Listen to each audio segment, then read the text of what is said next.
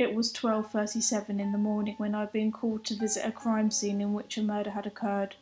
Kenny Samuels was strangled in his own cold blood just outside his home and left lifeless on the ground. Glass was everywhere. It was almost like a fight had broken out. I can still picture that empty pale face staring into nothing. Could send shivers down anybody's spine.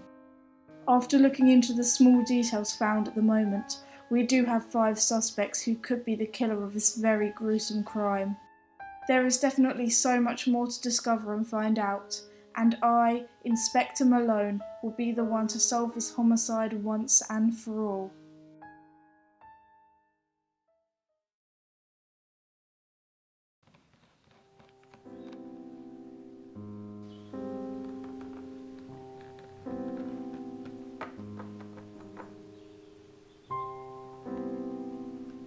Okay, Malone. The first suspect, Miss Jackson, is being sent in now.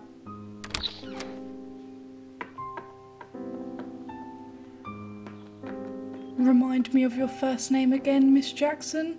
Amy, sir. And what was the relationship with the victim? I am his ex-girlfriend, Inspector.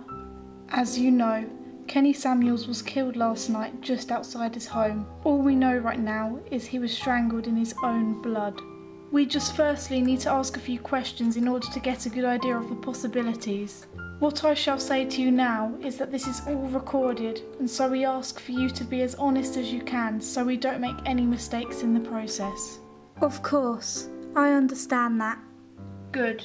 So, Miss Jackson, what were you doing last night? Let me think. Oh yes, I had a visitor round and had dinner with them. I didn't leave my house that night. And who was this visitor? Just a friend called Mason. Are you sure? Positive, sir. Right, okay. Had you been in contact with Kenny recently? I mean, yeah. We've always been good friends. We talk on and off. His girlfriend Kira isn't too happy about it though. She always gets insanely jealous. Look, Amy, I need you to be honest with me, because otherwise this is only going to get harder for you. We were just friends. Are you sure? Yes. Okay then, so when did you last see Kenny? Around a little more than a week ago. He needed help and advice with his girlfriend problems, so he came to my house. I just remember him getting a call from his boss, letting him know his best friend was looking for him at work, and him then leaving. Do you know why? No, but he didn't seem happy. Anything else you have to tell me? No, Inspector. Then that's all I need from you right now.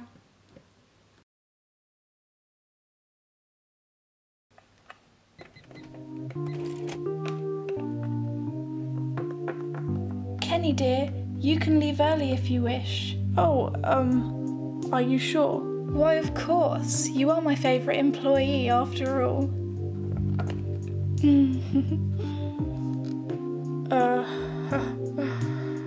Okay. Kenny, where were you today? I told you needed to come and clean my house. Mum, Also, give me £20. I need to get my nails done. Hold on a moment. Don't speak to your son that way. It's fine, boss. Just call me Jenna, sweetheart. So? Money? I need it though, Mum. Nonsense. Excuse me, I think you should leave. Fine then. Oh, and Kenny? Don't expect to be allowed near the house anytime soon. You'll regret this, you stupid boy.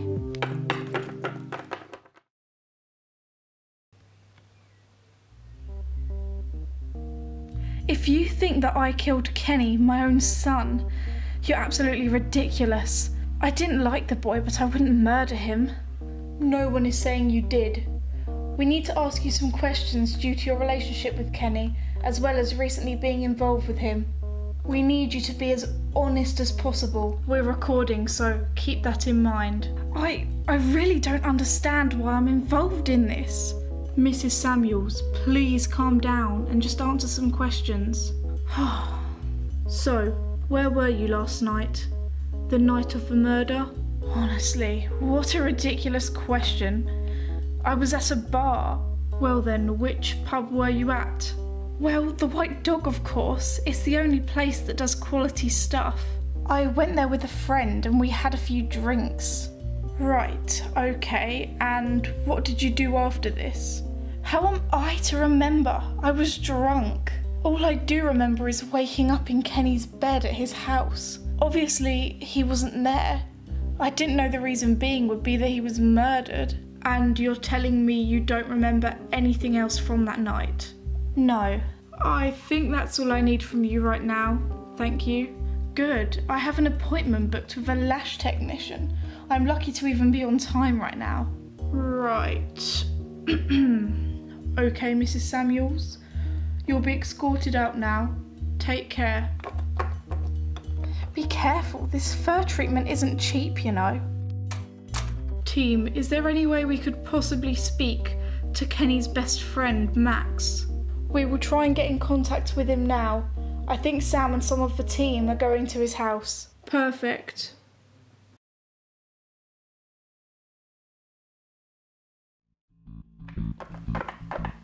Yo, Kenny, how are things with Kira like? Is it all good?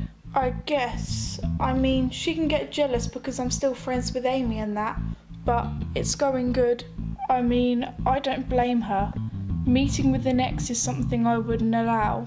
What do you mean? Well, don't you think it's weird that you and Amy haven't been split for that long and you're still contacting and meeting her, even though you have a new girlfriend? It's not even a trust thing. I just don't think it's fair. Honestly, what's up with you? Kira isn't even that bad when it comes to me messaging Amy. Plus, she doesn't even know I visit her anyway. Wait, she doesn't know? Does she need to though? Nah, that's not cool. You need to tell her. Nah, it's better this way. I know I'm your mate and all, but I will tell her. That isn't right. You would think the same if it was the other way round. Whoa, chill out. What was that for? Nah, leave. I don't even want to talk to you. Honestly, sort yourself out, or I will.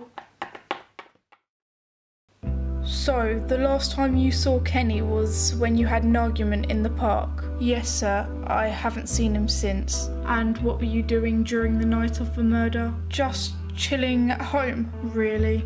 Yes, what else would I be doing?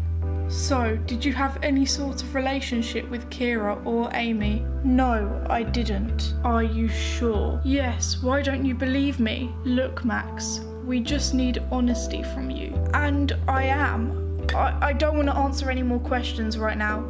Okay, Max, but this doesn't mean we can't let you go yet. Your behaviour seems suspicious.